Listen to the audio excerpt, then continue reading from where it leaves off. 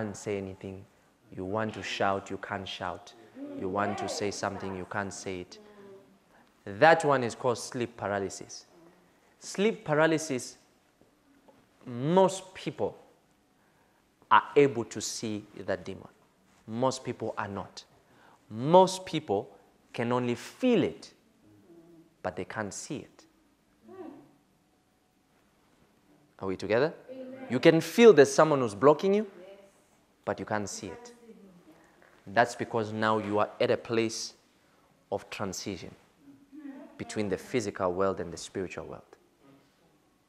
That's why now even demonic beings can come and you can feel that you are being touched by a demonic spirit.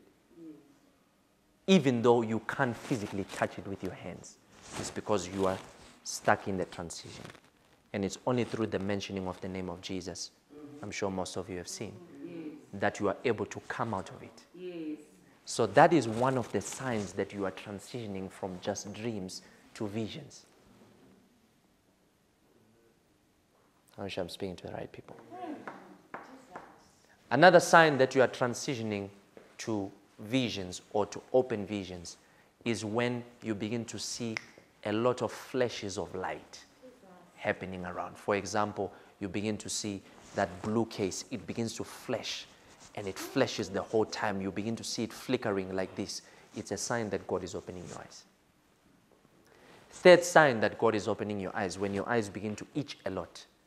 When you're constantly scratching your eyes, it's a sign that you are getting to a place of your eyes being open spiritually. I don't know if I'm speaking to somebody. Yes. Are you understanding what I'm saying? Are you sure you're understanding what I'm saying? Yes. Now, then the fourth sign that God is opening your eyes is when your eyes, depending on where you get into. For example, you are fine the whole time, but you enter a certain room and all of a sudden you feel like crying, or your eyes start burning, or your eyes start get watery. It's a sign that there's something that God wants you to see in that room. Okay. Remember, God does move with signs and wonders. So you always have to pay attention, especially when you are in the seer realm.